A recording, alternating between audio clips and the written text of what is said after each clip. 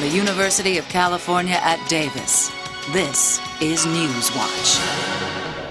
Our expectations of dogs have definitely changed, and we expect our dogs to be almost perfect. We expect our dogs to be able to play with the child unsupervised and show absolutely no aggression. Melissa Bain is an expert in dog behavior at the UC Davis Veterinary Hospital. The main reason that people bring their dogs to veterinary behaviorists is for aggression, either towards humans, towards stranger dogs, or towards other dogs in the household. Bain and her staff first find out what causes the aggression by interviewing the owner and giving the dog a physical exam. And there's a big relationship often between medical problems and behavior problems.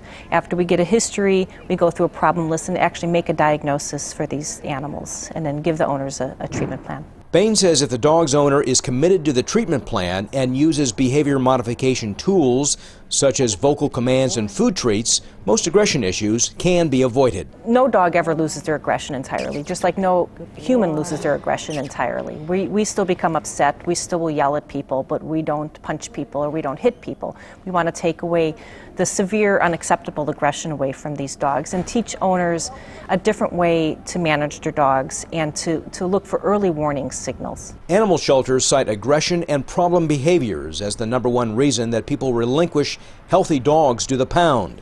Bain wants dog owners to know that there are options and that aggression can be controlled using positive reinforcement techniques. Paul Fotenauer reporting from UC Davis. For more information, please log on to broadcast.ucdavis.edu.